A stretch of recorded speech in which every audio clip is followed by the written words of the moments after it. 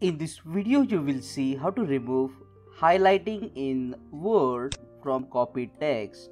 If you copied the text from Messenger or from the web page, and if you are getting the background color like this, then you can easily remove this background color. What you have to do is either select the text using a mouse, or if you have a whole paragraph, then just press Ctrl A to select everything.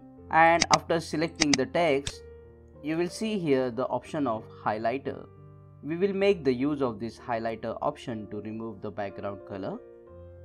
Just click on this drop down menu here, and you will see the option of no color. No color means all the background color will be removed from the text. Let's go ahead and click on the no color. As you can see, after clicking on the no color, the background of the text has been removed. Now check out these useful videos shown on screen related to Microsoft Word. Click on that like button, comment below and let me know if this video solved your problem. And don't forget to subscribe and press the bell icon.